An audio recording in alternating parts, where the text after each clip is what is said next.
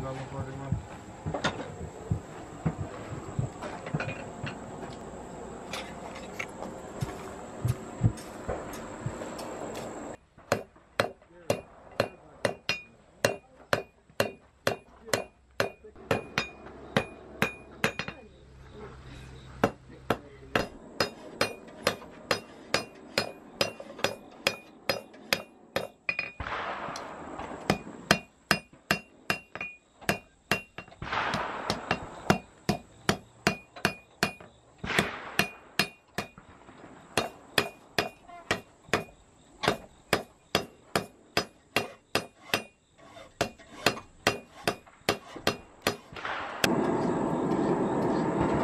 Get this wedge ready and your hammer real quick.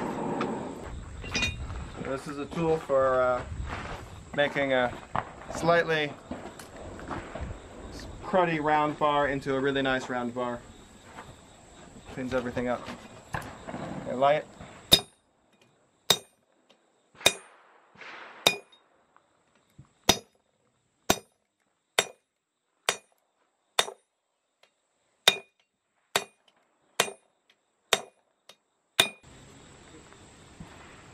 There's the... Yeah, that really changed it up, didn't it? Yep. And you could do that with a hand hammer, but this is much faster. Right this time. Hit. Wait. Hit. Hit. Hit. Hit. So that's the start of the handle there. Doing a transition like that with that little V shape makes it a lot stronger, so you don't go straight from thin to thicker.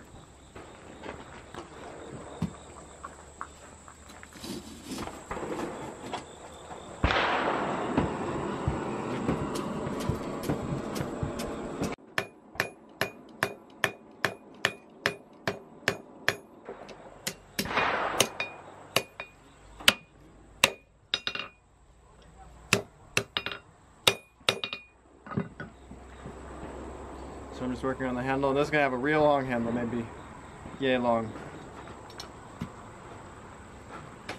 Working with the backside of my hammer like that, I can spread the material wider more than longer. And that's what that's for.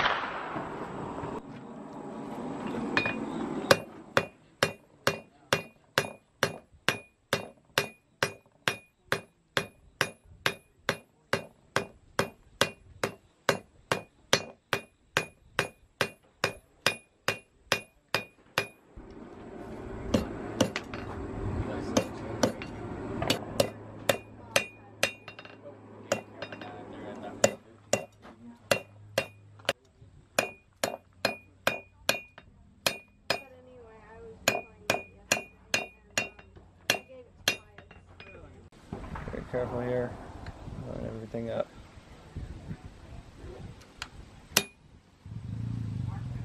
First heat is just about getting the line straight.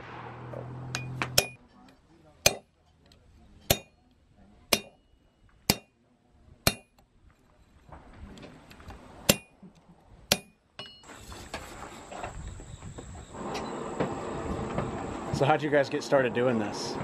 I've always had a passion for making things. That was my dream since I was little. I've wanted to make things. I think I always wanted to be an inventor or something. For a time I wanted to be a hat maker, but making things, not dealing with ideas or anything. I wanted to make objects. And my brother, he was interested more in fire and hitting stuff and that kind of thing. So this craft was a perfect combination for both of our passions to good work, and now we're stuck in it. I love it. It's real fun. Now as we get those ends pulled apart, they're really, really thin, and that's where it'll burn. So I want to kind of, what I'll do is I'll stick it through the fire, kind of, so that they are kind of in a cool spot over there, and then the heat from the main bar will soak through out to them.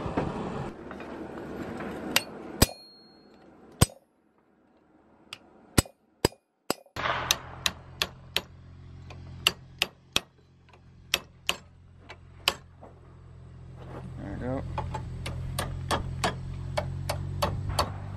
So after you cut, you got a sharp edge there. And this just takes off that sharp edge. If I don't take that off, it'll fold over and become a crack. Get that other side hot and I'll...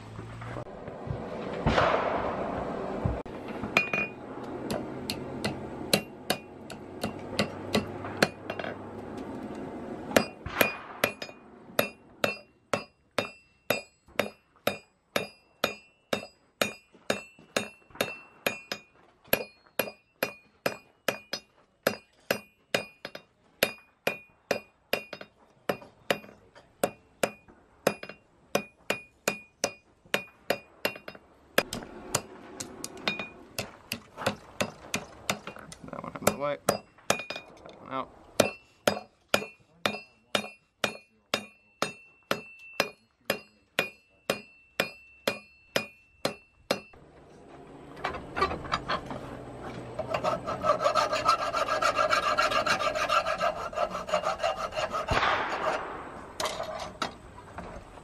How are we doing?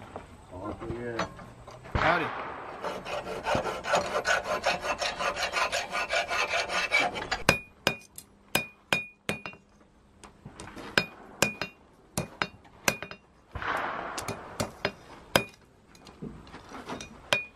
Always find somewhere on the anvil where you can get in there just right.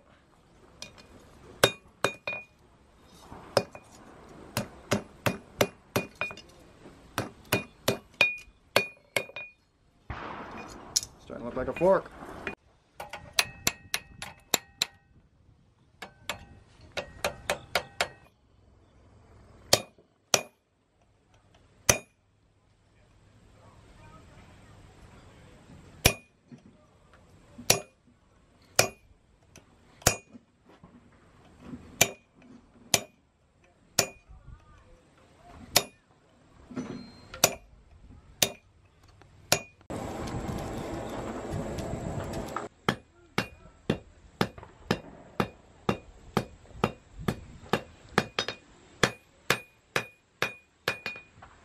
Much right now because it's an unfinished fork, but the fellow I'm selling it to, he's a gunsmith and he's going to do a whole bunch of whitesmithing work on it, and that's filing and making it shiny and decorating it a lot, and I want to leave it flat like this so it's easy for him to work on, and then he can bend it into shape the way he wants after it's whitesmithed. I have to leave it kind of crude for them, so yeah, something to do.